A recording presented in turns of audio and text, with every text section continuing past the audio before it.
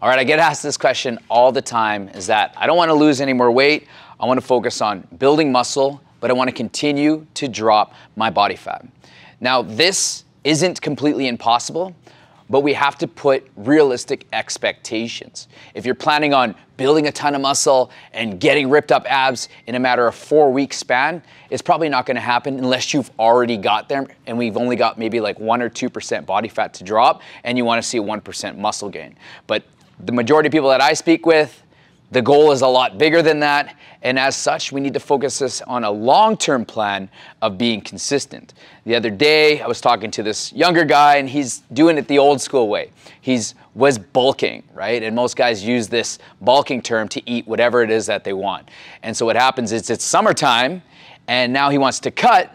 So what does he want to do? He's immediately saying, I'm going to cut all my calories and go running. I'm like, man, that is the wrong method. You got to be consistent. You got to remember that you are what you consistently do. And so when it comes to trying to build muscle and drop body fat, you have to think of a 16-week plan of consistency versus just 4 weeks.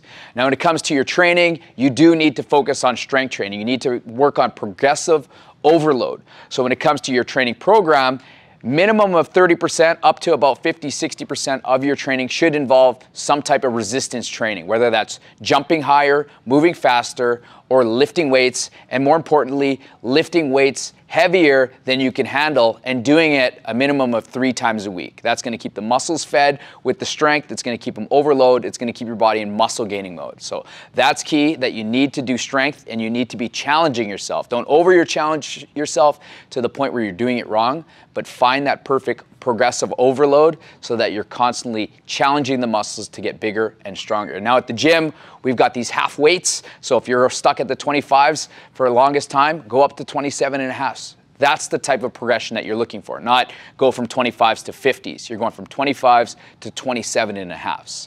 Now, you want to focus on keeping your cardio. And it doesn't have to be running. Running is a great way for you to get your heart rate up and burn a bunch of calories if you're not conditioned, but that's also a great way to get injured, have repetitive strain, and take away from your ability to strength train. So don't just go out and start running. Like 5K, that's a lot. Like I can't even run for 5 minutes. Why is everybody running 5Ks? It doesn't make any sense. So you don't have to start running in order to drop your body fat. I would tell you that circuit training is a form of cardio because of the more work than rest ratio. What is cardio? Cardio means that you're working more and you're resting less. So my advice to you, so that you can continue to build a muscle, is incorporate strength training into a circuit so that you're taking advantage of building muscle, but also burning calories from fat through the cardio.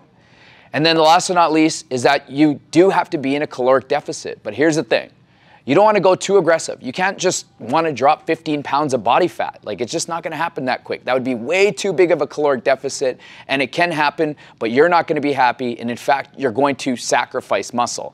Now, we do have a hack for you to be able to keep your muscle in a caloric deficit, and that's drinking those new EEAs that we have here at the gym, and they're basically providing the amino acids that your muscles need to build and repair, but that's not going to be able to solve all the problems from your caloric deficit.